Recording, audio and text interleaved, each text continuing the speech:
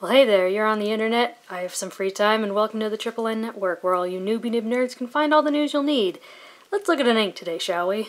First, I'd like to preface with an apology for any potential shaky cam, because I am seriously caffeinated right now.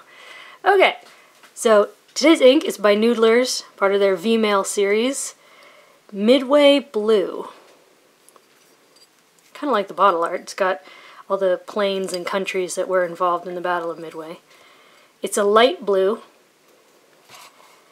and all the tests were done in this Kaweco Ice-Sport with a medium nib. Let's check out the chromatography. Now, this ink is labeled as being partially waterproof, and I'd say partial is the operative word. It's not great. As you can see, I put the dot down here. Some remained, most of it went up, and then at the very edge there's this dark blue sort of halo thing up at the top. Okay. Starting from the top down in density, Clairefontaine 90 grams per square meter. 10 seconds to dry, which isn't too bad. It's a medium nib, and it's... the flow was okay. In fact, I checked just now to see if it was lubricated, because it seemed to do particularly well on these super smooth papers, so I thought I'd just check, but apparently it's not. There is no bleed feather spread, no sheen, and I said the echo doesn't seem problematic because it's a fairly light ink, and it's fairly dense paper. Now, the water test was somewhat disappointing. As you can see, there's still some there, but really not a whole lot, and it left a little bit of a dye around, and I mean, and then the drip test is so moving on. Here's Rhodia, 80 grams per square meter, 8 seconds to dry. I felt like the shading was just a bit better here, like you see in the T, or you know, just like the bottom of the B there versus the S. So yeah, good flow, no sheen, not much echo. Again, water test is still kind of It's kind of there, but not super there.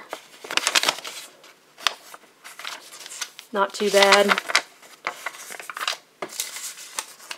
Next is Tomoe River Paper, 13 seconds to dry, which is longer than I was expecting. Usually when it takes longer to dry on here than it does on Clairefontaine, it tends to be a lubricated ink, but it's not. So, but again, medium nib, it's not too bad. You get good shading, which I feel like you see pretty well right there. And this is a very bright blue ink. This is about as light a blue as I like to go. It's very vibrant. It's yeah, it's a light blue. And here in the drip test, I smeared it when I was trying to dab. Anyways, water test, really not great. It's pretty much all gone. For some reason, it's coming up really fluorescent on the camera. But anyways, it had a great wet flow. I mean, it was like, it's like the pen was on rails, just really smooth on this paper. And since the ink is fairly light, you'd have to be fairly sensitive for it to bother you for the echo. Next is 20-pound copier paper, and this is the new horrible paper, so dried almost instantly, but there's spread and feathering, and it looks pretty woolly, and it's not pretty, but the flow could keep up with such an absorbent paper. Water test is, I mean, it's more there than we've seen in the previous test, but it's explodey and feathery, and I mean, you should see what it's doing to this paper. It's like you can feel the, yeah, and look at that. So I put the drop down on the other side, and it bled through the paper and started to soak into the paper from underneath. This paper is just god-awful. Anyways, next is Mead Notebook Paper. 2 seconds to dry. The ink was still pretty bright here, which I admired, because a lot of times this really cheap paper, something about the absorbency tends to like suck away all the bright colors. But here it kept it pretty bright. The water test wasn't too bad. It did get a little explodey and feathery, and it's not all there, but we've seen worse. And there was some bleed, which, considering this is just a medium nib, somewhat disappointing, but...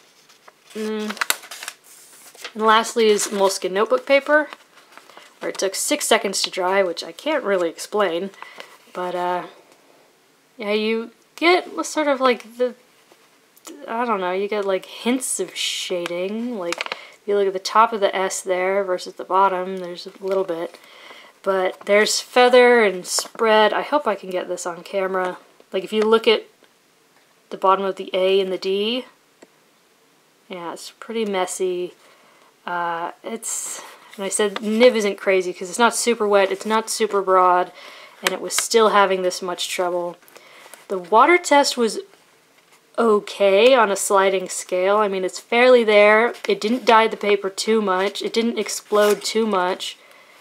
But, yeah, I mean, it could have been worse. I mean, maybe if you had it in an extra fine and a dry writer, maybe you could do okay on this paper, but I'm picky. This would bother me. So, anyways, for your consideration, Noodler's Midway Blue from the V-Mail series. Not terribly water resistant.